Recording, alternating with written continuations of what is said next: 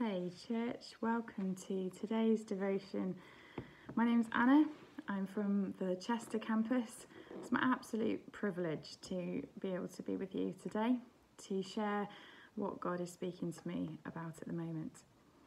This Sunday was Mission Sunday. How exciting is that? And as part of one of the mission teams this year, it is my privilege to be able to share some of my experience and thoughts with you today. I just wanted to start by sharing a verse from the Bible with you. It's Psalm 126 verse 6. It says this: "Those who go out weeping, carrying seed to sow, will return with songs of joy, carrying sheaves with them." I love the Message version of this as well, which says, "And now, God, do it again. Bring rains to our drought-stricken lives. To those who planted their crops in despair, will shout hurrahs at the harvest. So those who went off with heavy hearts will come home laughing with armloads of blessing."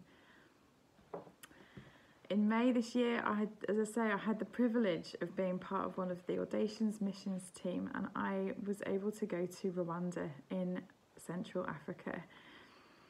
One of the practical jobs we were doing in Chabatanzi village, just outside of the capital Kigali, was to help make repairs on a widow's house. Our job as a team was to go and fetch the sand and the rocks that were needed to make these repairs. Now, Rwanda is a hilly country, and the piles of sand and rocks were at the top of quite a steep hill, and the widow's house was nearer the bottom of the hill. So our job was, armed with Hessian sacks, we had to trek up the hill, fill the Hessian sand, complete with holes, and load a couple of stones into the other hand, swing the bag of sand over our shoulder, and trek back down the hill to dump our load at the widow's house that we were making repairs on. We did this for a number of hours until it was completed. We moved over a ton of sand between us, and the path was uneven. We walked through rough fields of stubble crops. Did I mention it was uphill? Yeah, it was a lot of uphill. You know what? We dug deep. The sweat was unreal. And I'm not sure I've uttered as many Bible verses under my breath as I did at that time. The villagers would pass by us and shout "Imbaraga," which means strength. And just compared to some of the loads that these villagers were carrying, these women, quite often older women, perhaps carrying bags of sand upon their heads, it was quite inspirational working alongside them. Even the little children were running past us, running rings around us, carrying their own loads as they helped as well. It was pretty hard work. It was manual work, but the joy and the jubilation that we experienced on completing was just huge. And true Rwandan style, there was singing and dancing and rejoicing and praising God when we finished this hard work. Going back to that verse, just the way that we would take these heavy bags of sand and sling them over our shoulder, it just gave me an image with this verse of carrying a sack of seed on our shoulder and trudging under the heavy load and with heavy hearts to the field for it to be sown.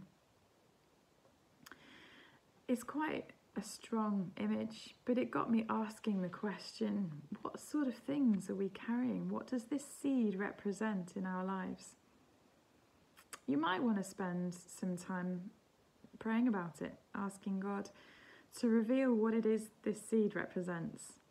What is it that you're carrying? For example, maybe you're carrying resentment, maybe hurt, maybe you're grieving. Perhaps you've suffered a broken relationship or lost a job. Perhaps you're fearful.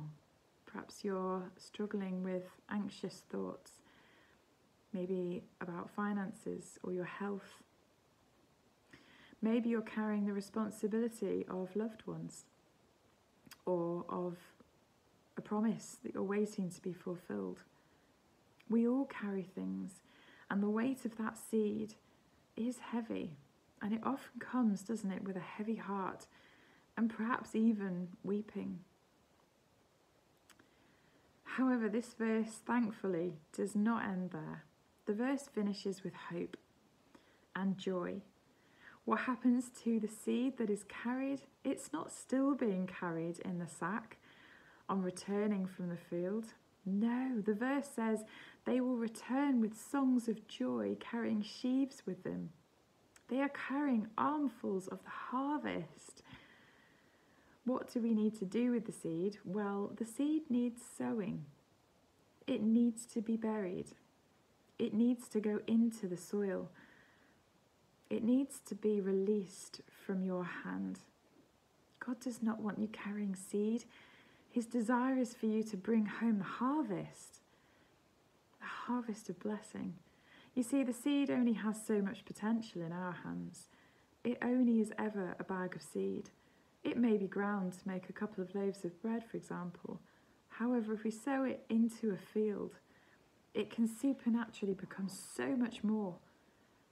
The field of harvest that is reaped contains so much more seed than what was sown. You see, each seed produces a plant, and each plant contains considerably more seed. It's a supernatural multiplication.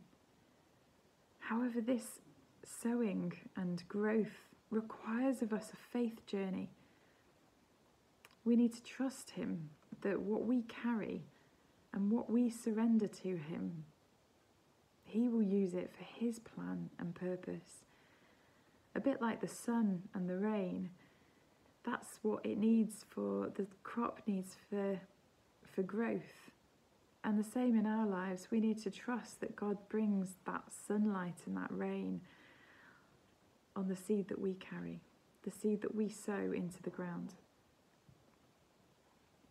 There is a group of women in this Chabutanzi village in Rwanda. They're called the Wizagara women.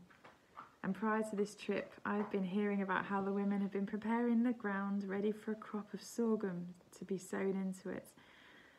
It was backbreaking work, and a lot of these women are older women. They sowed the seed into the ground, and they may have had concerns. They may have had anxious thoughts about what would happen.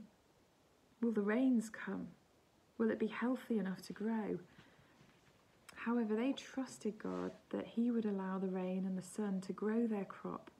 This crop is so important to them for food, for finance, and to feed their animals. These Wizagara women have been through a lot. They are all widows, and they've all lost their husbands, either in the genocide or to ill health since.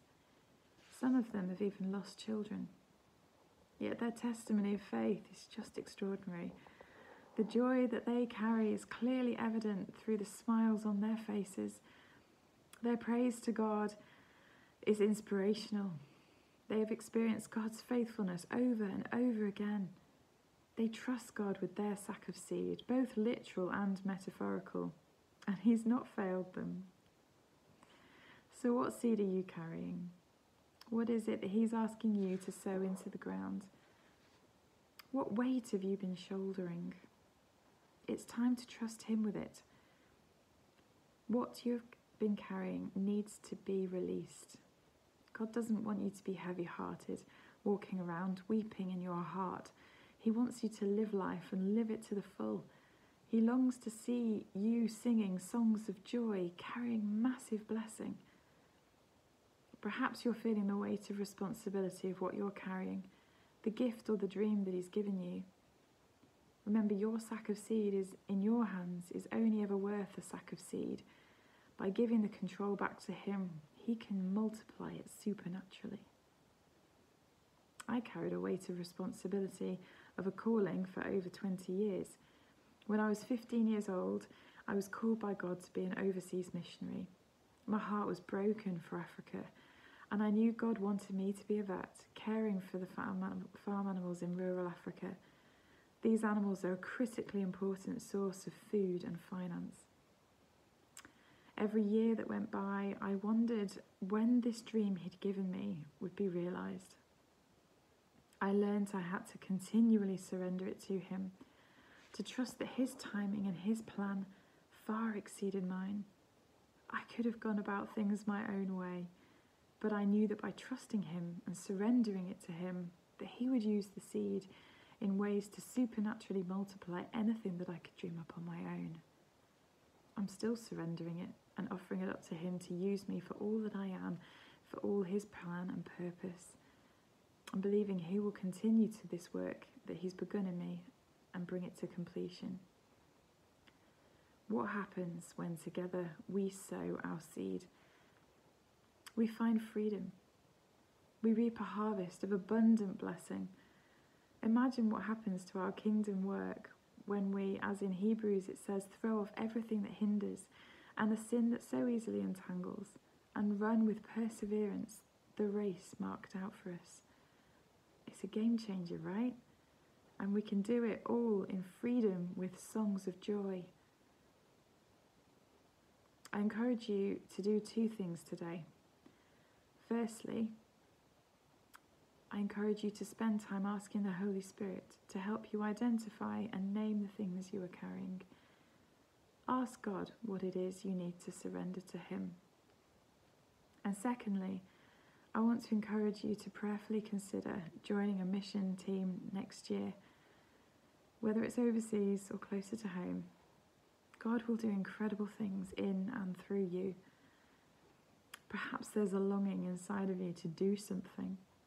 Perhaps this is a seed that you're carrying and you need to take a step of faith and place it in the ground.